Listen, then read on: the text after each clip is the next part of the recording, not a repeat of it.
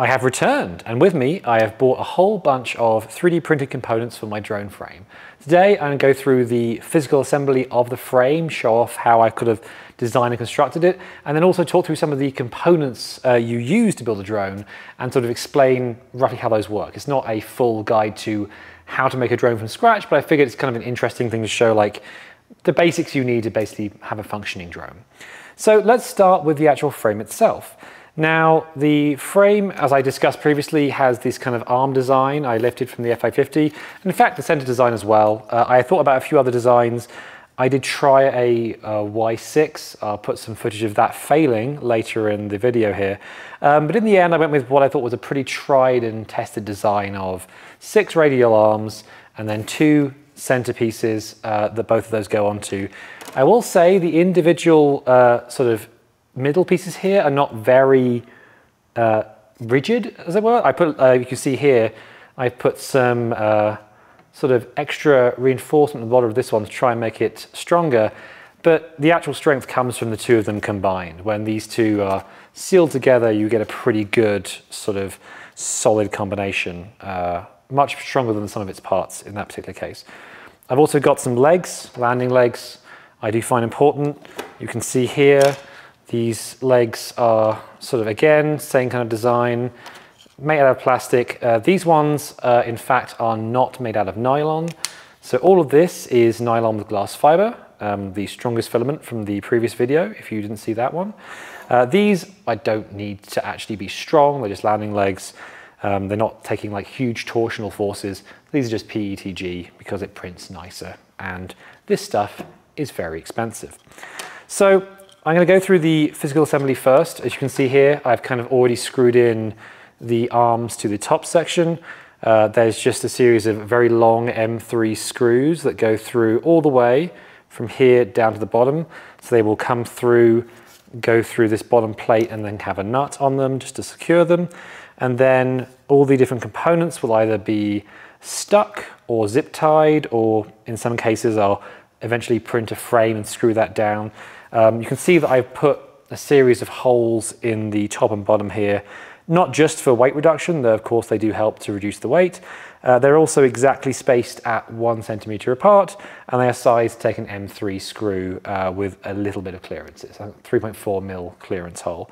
So this is kind of a grid where I can essentially design various different components, cages, other things to screw to it pretty easily and fasten down. But let's get started with the assembly. Now this is done. Put that to one side for now. I have to first attach the legs to the base here. So what I did, importantly, is I made the legs fit this kind of standard screw pattern you see here. So if I go to the close-up camera over here, you'll see that the legs in fact have 2 screw holes and 2 little nubs there.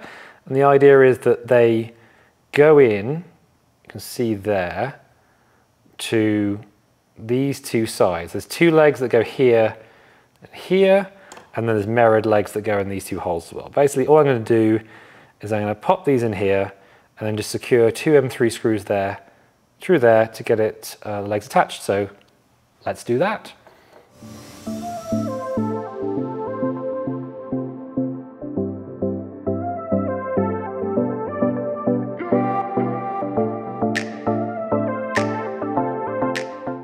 And there we go, legs attached. It's a little bit wobbly, but I reckon with a bit of weight on top, that will fix itself. If not, easy enough to replace. So next step is to add the actual rest of the body to this bottom plate. Now, in many drones, you'll find a lot of the components are in sort of this cavity between the layers. Just because of the way this is kind of annoying to remove the 2 plates, you could undo, what is it, 12 different screws. I'm actually gonna probably put the battery and most of the wiring down here, and then put all the different electronics and things I need to get to more often on top. So obviously this is a very small battery, but batteries and stuff will slide into here. I'll make a little holder that goes, sort of lets the battery sit there, center of vehicle, and then how all the wiring and other things accessible I need to like fiddle with for tuning on top. So with that said, what we're going to do now is screw these through into the base frame and then add some nuts on the bottom. So let's do that.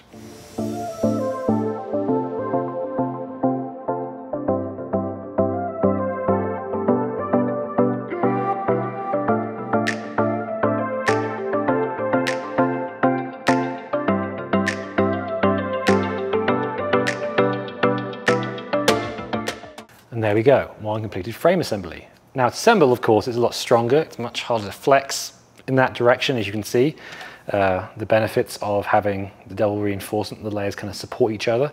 So that's a nice bonus. Obviously, as I said in the first video, there's not a lot sort of complicated about drone frames. The key thing is they have space for the propellers and they're stiff. This, I believe, has both of those. So we'll see how stiff it actually is when we test fly it, but to get to test flying it, it needs to have all the right pieces on it to actually fly. So let's talk about some of the individual components that make up a drone. I'll put this to one side while we do that. Now here on the table I have a bunch of different pieces and I go through them individually. So we'll start off with the obvious one. You clearly need motors. Now motors are very important. They are the thing that makes the drone actually stay in the air. And there are two pieces to the kind of motors you use on drones, brushless motors. This is an outrider motor. That means the bit that spins, it's on the outside. The stator is in a certain place. And brushless motors, all RC brushless motors, I think, have 3 wires coming from them. You can see here, 3 wires. And then they go to this. Now this little thing here is an electronic speed controller. Now what the speed controller does is it basically takes the power, which is sent down these 2 power wires here, and then regulates it into the right signals to drive the different pieces of the coil on the motor to make it spin. Basically, it does the right pulses and sets the speed. You need one of these. The speed controller, they always come with a power inlet. I have added XT30 plugs to these just for ease of playing around with them. And it has a servo PWM input, so you can send it what level of speed it should go. Well, you don't say you, the controller. So motor and ESCs, electronic speed controllers, those are very important. I have, of course, 6 of those. We also then have the actual brains of the device, the actual flight controller. Now, this is a secondhand Cube Orange I got for a very decent price off of eBay. As you see here, the Cube Orange, sort of this bit in the middle contains all the gyros and all the different pieces that basically make the thing fly and stay level. Again, multi-rotors are unstable aircraft. They will not fly without a computer sitting there doing tiny adjustments every microsecond. So that's your computer, and all the sort of gyros and accelerometers are in the center bit. And then the breakout board, you've got some power inputs, you've got some other inputs. We'll talk about those in a second here. And then at the end here, you've got a series of servo outputs to drive the motors and various other things on the aircraft. So flight controller, of course, also very important. Now, in order to power the whole thing, you need some power stuff. So we have battery. This is a very small battery. You probably would never use this for an actual flight, but for bench testing and making sure things power on, it's very good. All the batteries I have these XT60 connectors on them. XT60s are, I don't know, they seem pretty standardized these days in the world of RC hobby stuff, but I just find them very useful and relatively easy to solder. Battery goes into a little power unit here. The power unit essentially regulates the power to go to the flight controller. You'll see here, in fact, plugs into one of these power ports on the bottom there. And then for the rest of the power, so this is kind of a pass-through, right? The power goes in and then comes out again. And then I have this very poorly soldered split out that takes a single XT60 and then ends up with a bunch of XT30s, 6 in fact, 1 for each of the ESCs. And so all you do is you take your battery goes into the power regulator for the flight controller plugs into that, then this plugs into the other side of the power regulator, and then your motors plug into those. And that's kind of your power distribution system. If you want to have other things like extra lights or other stuff like that, there's more you can do here. You need to think about a BEC to feed 5 volts back into the servo rails. Not going to cover that. Far better videos on YouTube for that, I'm sure. But that's kind of the basics of the power and the flight controller. A few other pieces that I think are pretty essential. First of all, a GPS. This is I think it's a HERE 3. But basically, your flight controller, they can work with that GPS. They can just try and go off the inertial sensors. They will just sit there drifting and not be entirely sure where they are in that case. So you generally will pair it with a GPS like this. So when you tell it to hover in position, it will hover actually in position rather than just like slowly drifting to one side and hitting a building that kind of thing does happen. This also happens to have some nice lights on it. So your flight controller can flash lights at you when it's happy or unhappy or very sad, like when it's crashed. I've seen that before. And finally, you need some kind of remote control and guidance. So here I've got a telemetry radio. Normally you'd use a telemetry radio for just sort of remote command and control in terms of autonomy and that kind of stuff. Generally you would also have an actual remote controller, and the remote controller has its own little thing, and that plugs into the flight controller as well. But you need at least one radio, obviously, if not multiple. I will have an RC receiver and the telemetry on this drone, just so I can both set waypoints and monitor status from my laptop, and of course change the settings. As you're going to see, hopefully, making the thing fly is a very careful series of hops, changing some tuning, hopping again, making it tune in the air. So it's good to have telemetry for that, and the actual RC controller to do things like, hey, you need to land now, and just press down on the sticks. So that's all the pieces.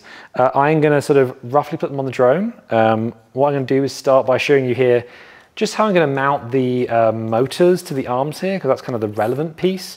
And then what I'll do is I'll kind of show you where those pieces go, and then next video we'll actually take the thing for a test flight and see if it actually lifts off of the ground. But first, let's get these motors mounted. So you can see here, the end of the arms, we have the pattern here that's designed to match the screw holes on the bottom. Like every single thing on this drone, these are all M3 screws. And so I can really look at my big bucket of M3 things I have just here to my right. I can pick a screw I believe is the appropriate length and just hold it up here to check. It's a little bit too short. See, that's probably the right length. Let's see. There we go. And so the mounts are made such that this should screw directly in here with almost no problem whatsoever. Let's see.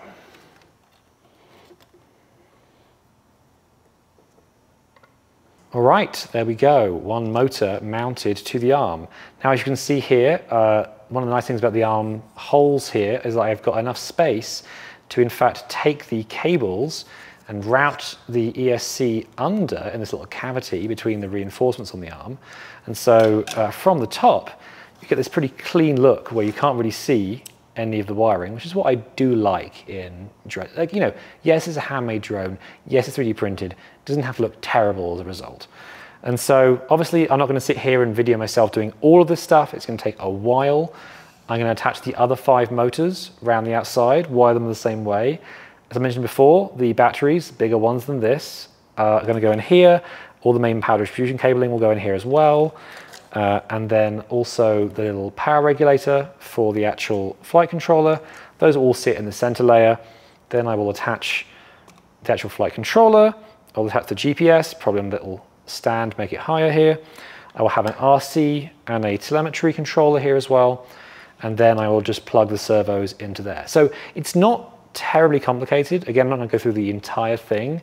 Next time I'll show you what it looks like assembled, just so you can see it. But maybe people want, I'll do a full video just with a bench test of how you actually wire this stuff in. But yeah, that's kind of the next steps. And then after that, in theory, it should fly. What it's actually going to be is a series of very short hops to make sure the thing's not going to immediately plummet to its death on one side or break props or anything.